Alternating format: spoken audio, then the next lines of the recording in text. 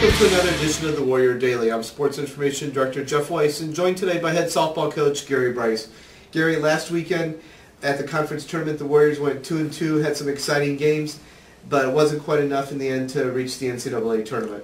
Well, again, you go back to Ashland. We drew Ashland in the first round. We had them 2-1 in the sixth inning, and they had Lauren threw a two-hitter.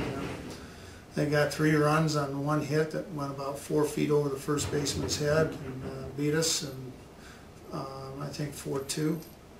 And had we beaten them, I think that would have put us in a better position to get a bid to the regionals, but didn't happen. And went on and beat a real good Saginaw Valley team that had beaten us twice during the regular year, and then had a slugfest with Grand Valley. Went 10 innings, and they were leading the country in home runs, but we outslugged them in that game and won 10-6. And then had a real good game against Ferris, and Ferris just flat out beat us, and credit to them. Last week, the conference office announced the all GLIAC teams. Allison Allen was the first team outfielder. Rebecca Ryan and Lauren Heisted, honorable mention all GLIAC.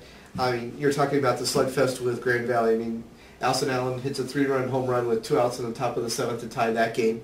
Then in the top of the 10th, with first base open, they decided to pitch to her, and she hits another 3-run bomb over the center field fence. Obviously, well-deserving of first-team All-League honors. Oh, I mean, she was an All-American last year, and I mean, she's a pure D1 hitter. She ended up with 13 home runs, and we played some tough competition, and I think she set some new Wayne records in runs scored, and I don't know about RBIs, but probably close to it. And we moved her from first to the 3rd spot and put 2 speedsters up in front of her, and I think that helped in her RBI count. And fortunately for us, she's just a junior.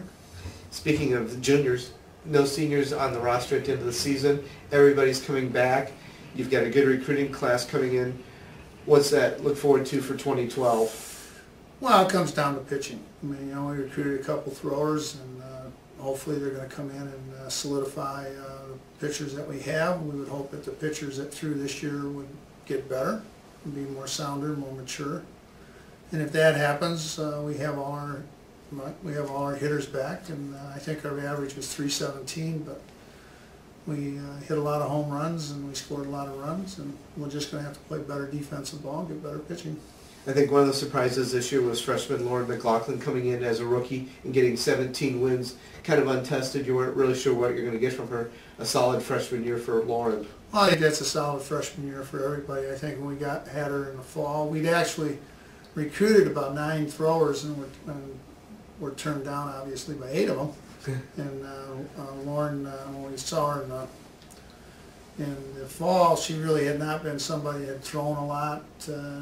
She thought her workout was 10 minutes, and that's what it was. And she did put some time in. I think she's still learning what it's all about. And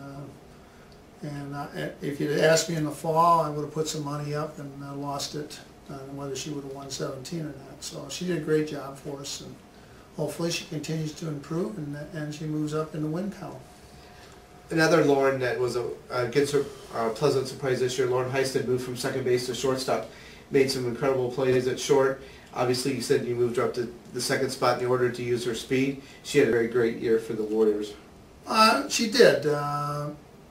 She had to cover too much ground. She got to a lot of balls I think a lot of shortstops wouldn't get to, and because of that, and sometimes didn't make the throw across the diamond where we could handle it.